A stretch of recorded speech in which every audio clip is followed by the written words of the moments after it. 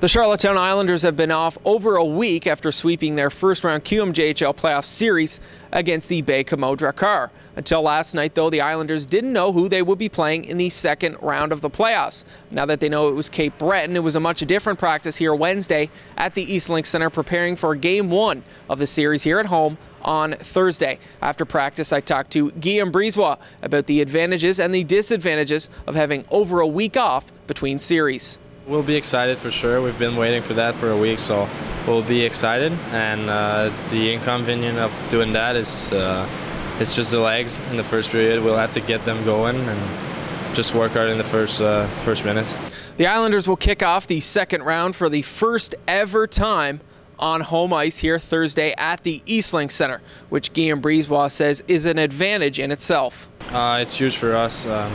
Playing in front of our fans is going to be great, and we're going to be more rested, so we'll be fine and we'll work hard. In the regular season, the Islanders and the Screaming Eagles played 9 games against each other. The Islanders were 3-4, 2-0 against the Screaming Eagles in those 9 games, only 3 of them happening after the trade period. 2 were on January 6th and 7th here at home. The Islanders lost both of those to the Screaming Eagles. The final meeting was on January 27th in Cape Breton, where the Islanders fell again 5-4 in overtime. It's another tough series for the Islanders, and Guillaume Brisebois, captain of the Charlottetown Islanders, knows it'll be a fight to the finish.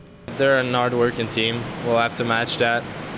They have a good scorer in Fiore, so we'll have to shut him down.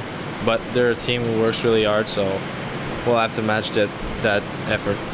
The Screaming Eagles were led by Giovanni Fiore in the regular season. He had over 50 goals and 90 points in 61 games in the playoffs so far. Drake Batherson has 10 points in 7 playoff games. Game 1 goes Thursday here at the Eastlink Center. It's the second round of the QMJHL playoffs, brought to you by Roland Tours. Saturday after the Island Storm play here at 1, the game will start at 7:30. Games 3 and 4 in Cape Breton next Tuesday and Wednesday. It's going to be a great series. It's a maritime rivalry happening in front of you here this weekend at the Eastlink Center. Look forward to seeing you supporting the Charlottetown Islanders in the second round of the playoffs. They look to advance to the third round for the first time ever. You don't want to miss it. It's all happening here at the Eastlink Center Thursday and Saturday. Thank you for watching another edition of Eye on the Islanders. I'm Darcy Cudmore.